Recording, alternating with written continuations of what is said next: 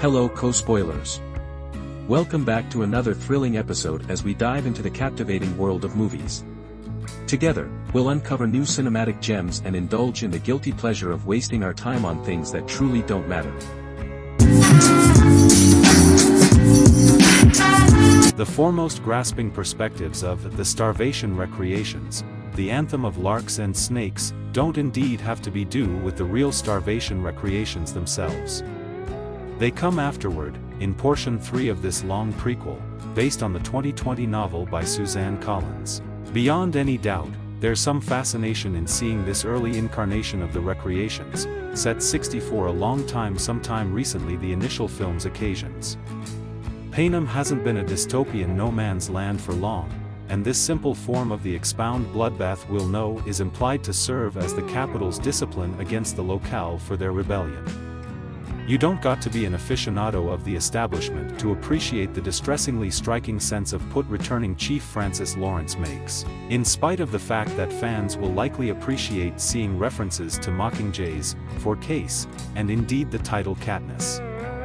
In these minutes, we are all the Leonardo DiCaprio pointing at the screen meme. Inside this incensed state of flux, a youthful Coriolanus Snow starts his rise to control. We know he in the long run gets there, as epitomized within the unique movies by a chilling Donald Sutherland. But Tom Blythe's advancement into that oppressive presidential persona is fascinating to observe in its terrific motions and little disclosures. Snow goes from a rich lovely boy ordained for entitled significance to a clear-eyed controller expectation on creating his destiny. It could be a star-making execution. The nuance of this supervillain root story is what makes it so unsettling. Within the script from Michael Leslie and Michael Arndt, Snow attests expanding control not through sheer brute quality but or maybe through basic, calculated choices, one after another. At first, he can tell himself he's doing the off-base things for the proper reasons. In the long run, he doesn't bother to form that deal with himself any longer. We see it in how he imagines he's still well off around his vainglorious school companions, indeed in spite of the fact that his once prominent family has fallen on difficult times, as numerous have. Grandma M, Fionnuala Flanagan, puts on show but can barely pay the lease. Cousin Tigress, Seeker Schaefer, remains generous in the midst of the enduring. These impacts appear to shape how he approaches his obligations as a tutor to Lucy Gray Baird, Rachel Zegler, the Area 12 tribute he must direct through the 10th yearly starvation diversions. Lucy Gray makes an impression from the primary moment her picture is sprinkled on screens over the country. The main lark, she stands out in her melodic strategy of descent, and Zegler, the West Side Story star, has assist bloomed in her charisma. Her voice takes off, of course, but the notes that capture in her throat are indeed more passionate. Blythe and Zegler share a spiky chemistry that's rise to parts fascination and doubt. Each of them realizes they can offer assistance, the other survive and flourish, since making it out of the starvation diversions lively isn't the as it were objective. Making the foremost important exhibition is what things most presently, we learn from head diversion creator Dr. Volumnia Gull.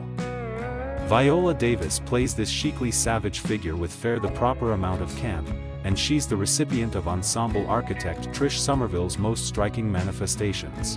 Jason Schwartzman, in the interim, offers a few delightful zingers as schmaltzy MC/weatherman Fortunate Flickerman, a forerunner to Stanley Tucci's blue-haired diversion Appear Have Caesar Flickerman. His bemused mantra, "See what happens once you do stuff," is an all-too-relevant commentary on our attention-hungry times. And the retrofuturism of the mid-century cutting-edge TV studio recommends a guarantee of thriving that winning the starvation recreations seem never possibly give. Diminished Dinklage grounds these occasions, which run from the senseless to the savage, as Casca High Bottom, gotta adore Collins' inventive character names.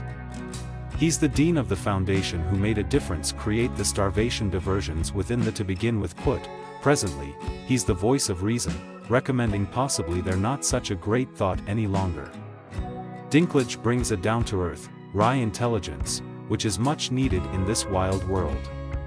The slaughters feel more brutal here because these kids don't have to persevere complicated challenges to total them. They fair ought to choose up a weapon and point for each other. Some repurposed delivery rambles also up the level of startling viciousness. That's where the intelligent bond between Snow and Lucy Gray comes into play. As a result, they've shaped a more profound association than most coaches and tributes. The film's third chapter feels much more full. Here, we see how the depth of Snow's dull side completely uncovers itself. There's a move in his pose, a solidifying in his eyes. Lucy Gray, in the meantime, knows how to utilize her folksy charm for greatest bewildering impact. Though the vitality may have felt a bit uneven in the past 2 chapters, titled The Mentor and The Prize, Part 3, The Peacekeeper, makes a strong takeoff in terms of area, feeling, and tone. It moves out of the starkness of the capital and into a peaceful woodland setting, where returning cinematographer Joe Willems makes a rich vibe that's both sentimental and perilous. Here's where the 157-minute film moderates and gets calmer, making room for dazzling pressure between 2 individuals who challenge to believe each other. Snow continuously lands on top is the longtime philosophy for Coriolanus and his family. The address of how it falls, and whether it sticks, makes the Anthem of Larks and Snakes a shockingly suspenseful prequel. Thanks for watching our video. As we wrap things up, we want to say a big thank you for being a part of our awesome community. Don't forget to hit that subscribe button so you never miss out on our future adventures. We appreciate all the likes, comments, and support you've given us. It's because of viewers like you that we're able to keep creating great content. So stay tuned for more exciting videos coming your way. Remember, you're the reason we do what we do. Without you, our channel wouldn't be the same. So, until next time, take care, stay awesome, and keep spreading the positivity. See you soon.